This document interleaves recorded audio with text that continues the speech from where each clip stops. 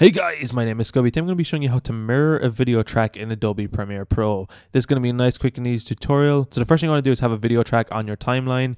In this case, I just have a video track from my previous video where I showed you how to blur a face in Adobe Photoshop. If you want to watch that, click the card on screen right now. So how we're going to be actually mirroring this is by adding a transform layer to this video track to be able to mirror it in either direction.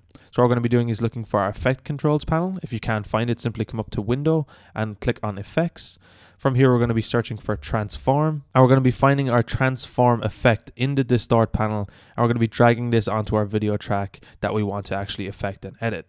From here, we're going to be going to our Effects Control panel. If you cannot find that, simply go to Window and go to Effect Controls, and we're going to be looking for Scale Height and Scale Width. If your scale width is grayed off, you simply want to uncheck Uniform Scale, so it will be able to affect the scale of the width and height independently of each other. So if you want to flip your track horizontally, we're going to be changing the scale width to -100. This is going to affect the scale by mirroring it across the axis in the exact same position. Of course, you can stretch this out more than -100 if you wish to stretch it out even further as a mirrored clip, but -100 is exactly how you mirror this. If you want to mirror your track vertically, you simply want to change the scale height to -100 and it will flip vertically completely upside down. But anyway guys, that's how you mirror a video track in Adobe Premiere Pro. If you enjoyed this tutorial, be sure to drop a like, subscribe if you're new, check out the other videos on the channel. I'm going to leave my Adobe Premiere Pro playlist in the description down below if you want to check out some more Premiere Pro tutorials, or if you'd like to request a tutorial, let me know in the comments down below and I'll be sure to get around to that video.